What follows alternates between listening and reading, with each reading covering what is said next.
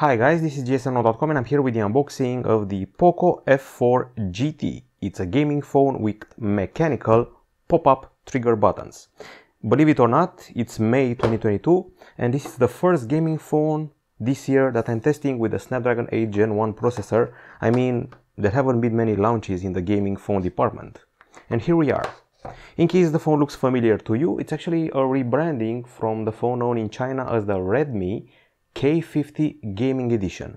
And here we have the selling point.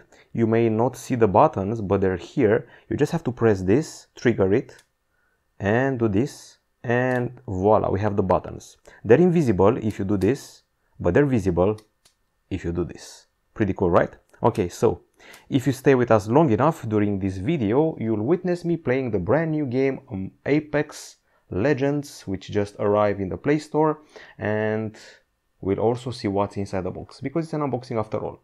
So, the price tag should be around $650. I know it's not cheap, but for a Snapdragon 8 Gen 1 phone, it's actually pretty cheap. The device has already been set up, so let's see what's inside the box. Okay, inputting the pin. Now, in this envelope here, we're going to find typical stuff like a key used to access the slots, the quick start guide, the safety information, the warranty card, and believe it or not, also an adapter, which is playing hard to get, an adapter from USB-C to 3.5mm audio jack, so you can connect your old school pair of headphones. Here we have a case which is transparent and flexible with all the required cutouts for the camera and for the ports. Next up, check this out, we have a gigantic charger. It's actually quite heavy.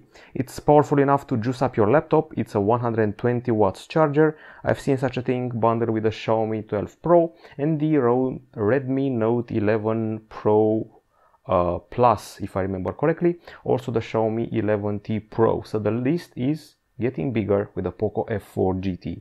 USB-A connector, quite a heavy machine this one, and the cable is also pretty nifty. It's not your average cable, as the USB-C part has a 90-degree angle, so it will not bother you while you're gaming and charging the phone at the same time. It's got a MagSafe vibe to it, I'll be honest. Okay, that's about it. That's everything available inside this beautiful box. We're just minutes away from playing Apex Legends on this phone. Doing a bit of cleaning, and as I do the cleaning, I'll have to mention that the handset is one of the most affordable ones on the market with a Snapdragon 8 Gen 1. It's a bit of a premiere. I haven't seen Asus or Nubia launching gaming phones this year. I mean, they haven't arrived in Europe just yet. I'm talking about the Nubia Red Magic 7, I'm talking about the Asus ROG Phone 6. Well, they haven't arrived on this table yet. So this is the first gaming phone from 2022. Now, the color hues we got available for this phone, they're called Stealth Black, Night Silver and Cyber Yellow, and I'll leave you to guess which one this is. Obviously, it's Night Silver. This is glass, in spite of the fact that it looks like metal. You can tell by the shine, it's actually glass.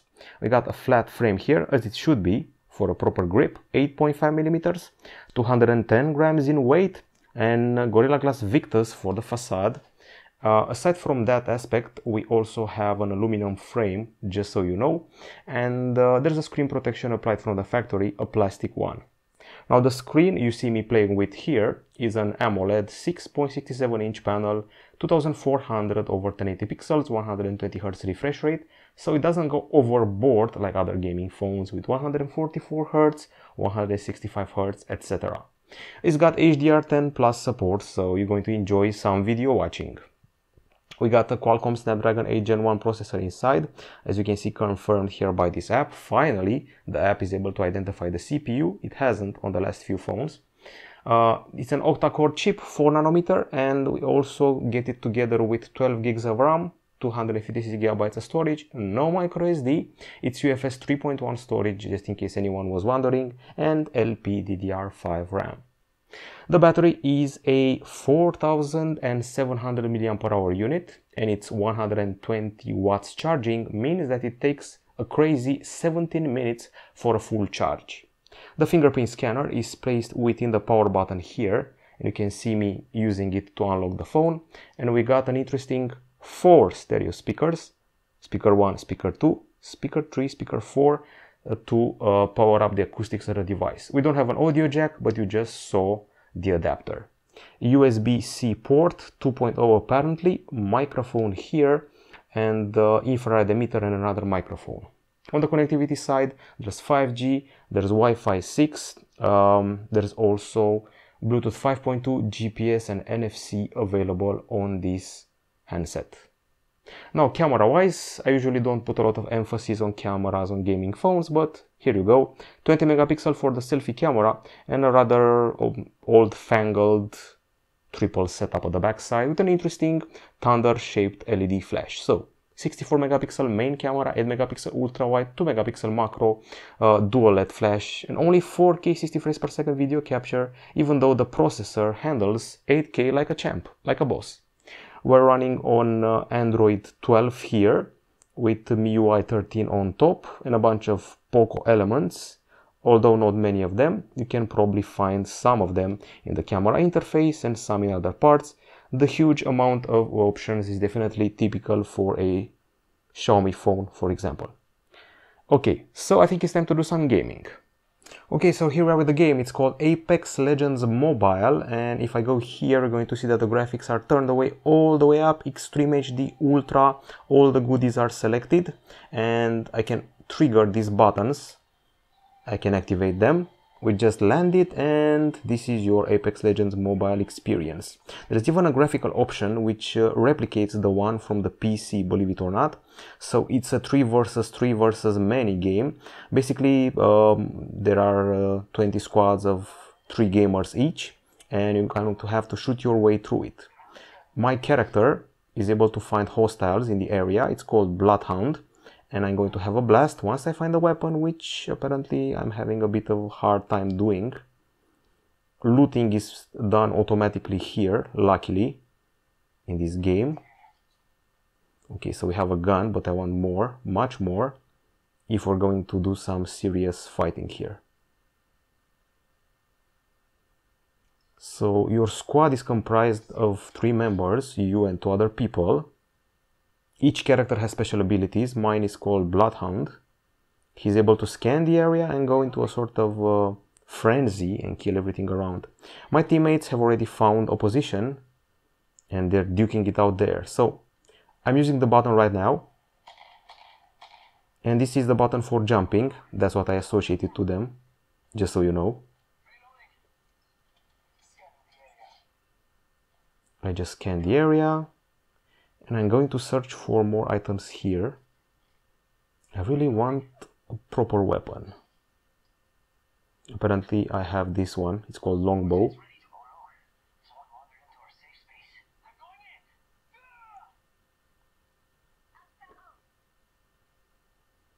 Okay, so let's see what's happening here.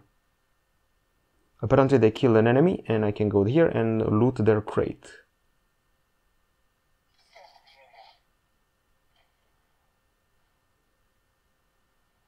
So far so good. I haven't been in any fights yet, but I hear shooting up front. The phone is pretty comfy when it comes to gaming. It's got a large screen which is quite bright. And here we go.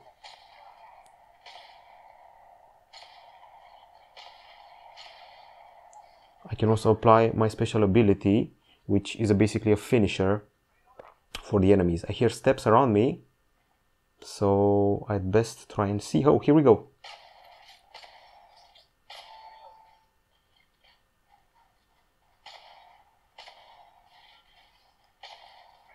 It's a bit chaotic, I know, but we finally killed the enemy. Oh, another enemy.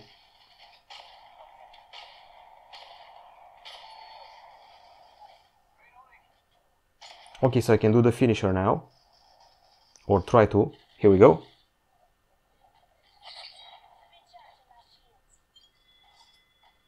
And we're getting We're doing the auto pickup thing. Another enemy.